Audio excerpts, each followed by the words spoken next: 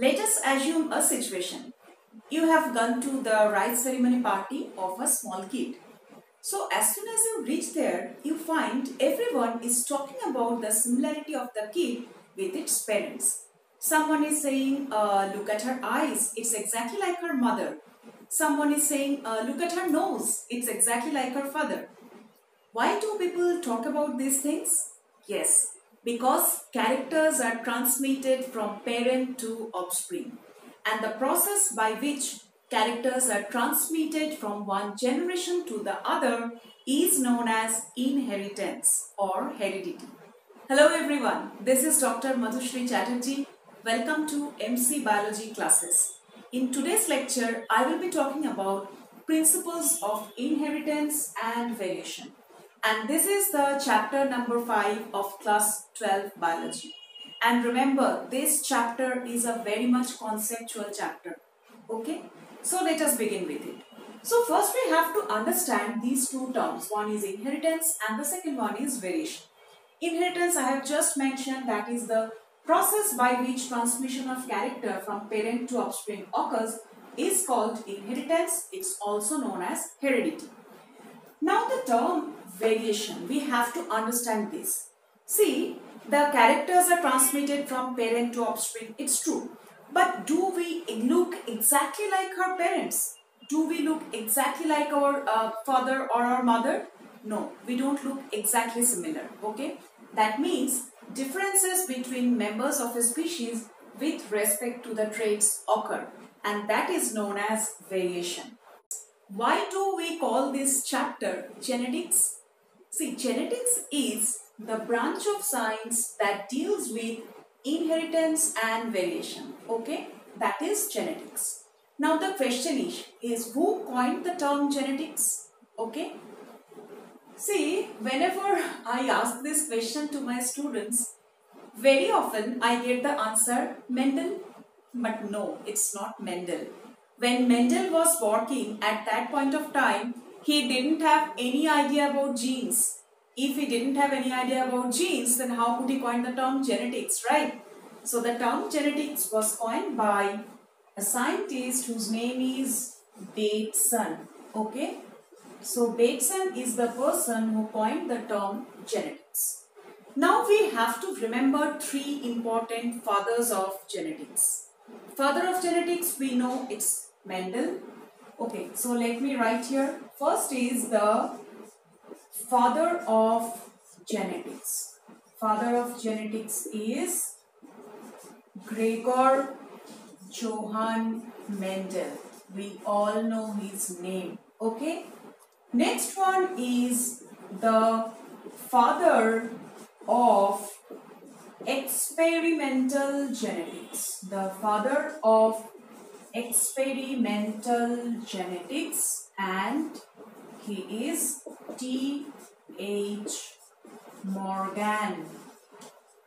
I have a question for the viewers. Do you know T.H. Morgan worked with which species? If you know the answer, please write in the comment section.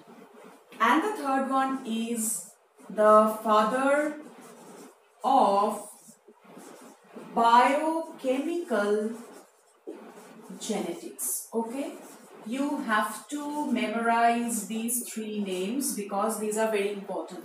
And the father of biochemical genetics is Archibald Garrett. Okay, A. Garrett is the father of biochemical genetics. So these 3 points are very important for NEET exam, as well as this one is also very important for NEET exam. So the study of heredity can be divided into 3 stages. Okay, the first stage is pre-Mendelian era, then the next stage is Mendelian era, and the third one is obviously the post-Mendelian era. Now pre-Mendelian era means when Mendel did not start his experiments. So before that, some concepts were there. We have to know those concepts, okay? See, in case of pre-Mendelian era, the first concept of at that time was a theory which is known as moist vapor theory, okay? And it was proposed by the scientist Pythagoras, okay? So what was his concept? His concept was that every body part produces vapor, and those vapors aggregate and they give rise to a new individual. So that is about the moist vapor theory. Then came the second theory, that is reproductive blood theory. Okay, it's known as reproductive blood theory, and it was proposed by the scientist Aristotle. Now I have a question for the viewers. Can you tell me why Aristotle is famous? Okay, let me just give you a hint. Aristotle is regarded as father of something. Okay, if you know the answer, write in the comment section. So second one is reproductive blood theory. What happened in this theory? This theory is a bit awkward. Like, according to this theory, the blood that is present inside a male is pure blood, and that is present inside a female is impure blood, and these two kinds of blood will coagulate inside female body, and ultimately that will give rise to a new individual. And the point is that the new individual that will be formed will have characters from males, that will have more number of characters in male in comparison to female. Why males will contribute more character? Because males have pure blood. So that is the concept of reproductive blood theory. Then the third theory was pre-formation theory. Third theory was pre-formation theory, and it was given by Swammerdam. Okay, it was given by Swammerdam. According to this theory, each gamete, like sperm or ovum, contains a whole organism in miniature form. Okay, so that is about pre-formation. That means already an individual is formed, and in miniature form it is present in its gamete. Then the fourth one is the theory of pangenesis. Pangenesis. And this theory was proposed by Darwin. So according to this theory, each body part produces small particles, and those particles are known as pangene or gemule. And these particles, like pangenes or gemules, they finally give rise to a new individual. So this is all about the pre-Mendelian concepts. Now see, these concepts were not accepted because they favored blending inheritance. And blending inheritance is actually, it doesn't happen. So these theories got rejected, and then came Mendel. Okay. Let us start with Mendelian era. Mendelian era, of course, it started with Mendel, the extremely brilliant and super talented scientist, but he is regarded as one of the most unlucky scientists of his time because he didn't get any recognition during his lifetime, because he was ahead of time. People could not understand him. Mendel was an Austrian monk, and the experimental material that Mendel worked with, the experimental material of Mendel is, we all know, it is garden pea, right? Experimental material is garden pea. Do you know the another name of this garden pea? It may be also called as edible pea. Okay, it's also known as edible pea. And the scientific name of edible pea is, yes, it's Pisum sativum. Now I would like to mention something which is very important. Don't get confused with sweet pea. Okay, there is another variety of pea that is known as sweet pea. Don't get confused with that. Sweet pea's scientific name is Lathyrus odoratus. And sweet pea, although the name is sweet, but it's actually not sweet, it's toxic. Okay, so Mendel didn't work with sweet pea, he worked with garden pea or edible pea. So please don't get confused, right? Now one very important point that is important for NEET exam, that is the time period during which Mendel performed his experiments. Okay, the time period during which Mendel performed his experiments is 1856 to 1863. Remember, this is very important, and exactly the same question was asked in NEET 2017. Okay, so you have to memorize this. That is the time period during which Mendel was performing his experiments. It is 1856 to 1863. Now, a very important question is, Mendel being so exceptionally brilliant and talented, why did he fail? Okay, what are the reasons of his failure? Let us just have a look. First, communication was not very easy at that time. It's much older time, right?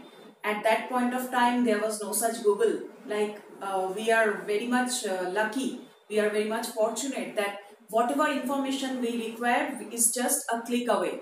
But at that point of time, communication was not very easy. Moreover, he published his research article in an infamous journal. Okay. Now I have a question for the viewers. Do you know the name of the journal where Mendel published his work? If you know the answer, write in the comment section. Second point is that application of mathematics in biology. I have already mentioned that Mendel was ahead of time.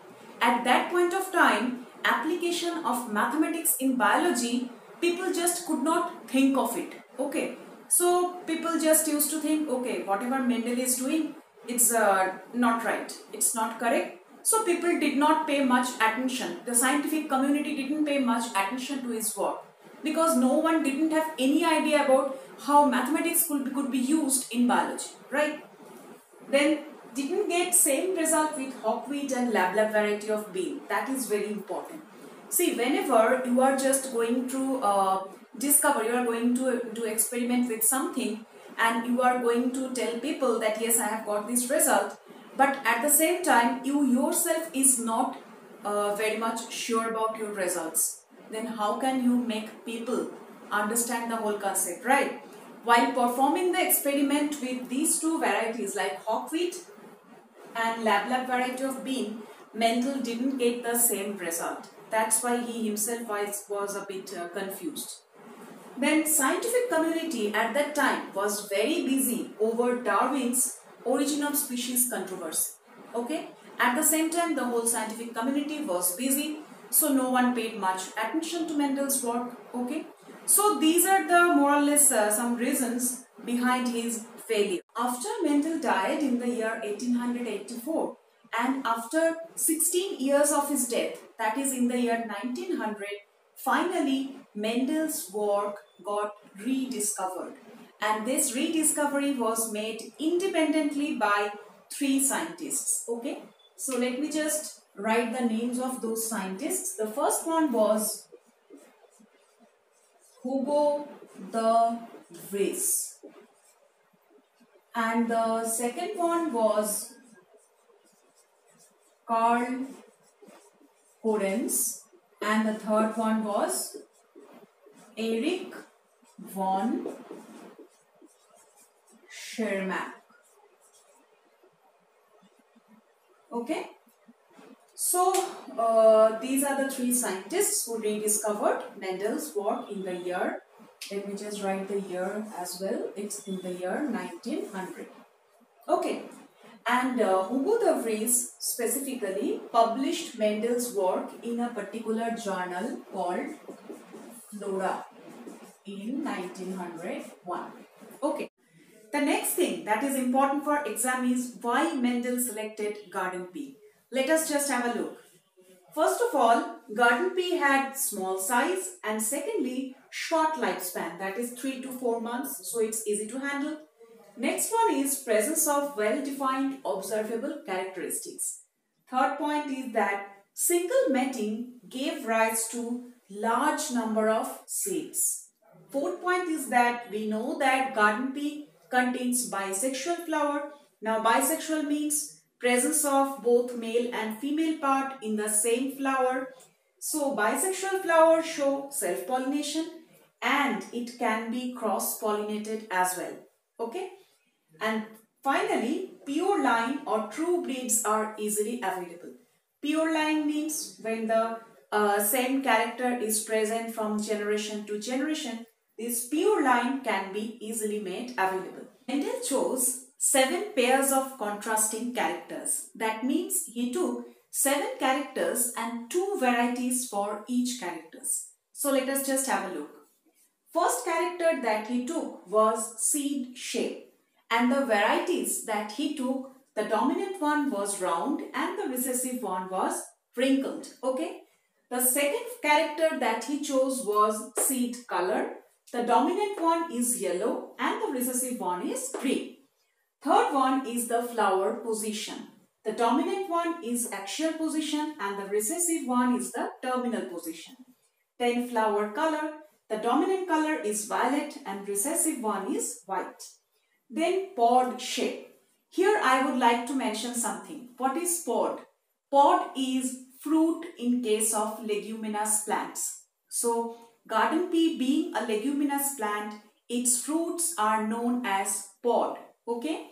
So pod shape, the dominant one is flat and the recessive one is constricted. Then pod color, the dominant one is green and recessive one is yellow. And finally stem height, dominant one is tall and the recessive one is dwarf. Okay. Now one very important point I would like to mention. See, garden pea has 7 chromosomes. Okay. That means N is equal to 7. So what do you think?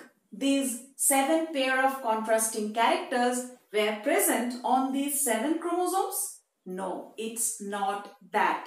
There was a scientist whose name is S. Blixit. Okay. He made an excellent discovery. He said that the 7 pairs of contrasting characters that Mendel worked with are present only on chromosomes 1, 4, 5 and 7. Okay. So these are the chromosome numbers on where the 7 pairs of contrasting characters were present. So please don't forget that. Don't think that chromosome number is 7, that means 7 pairs of characters are present on this 7 chromosome. No, they are present on only 4 chromosomes. Chromosome number 1, chromosome number 4, chromosome number 5 and chromosome number 7. Okay. Now if someone asks you, if you are asked in the exam, which character is present on which chromosome? Okay. Just try to remember one hint. Okay.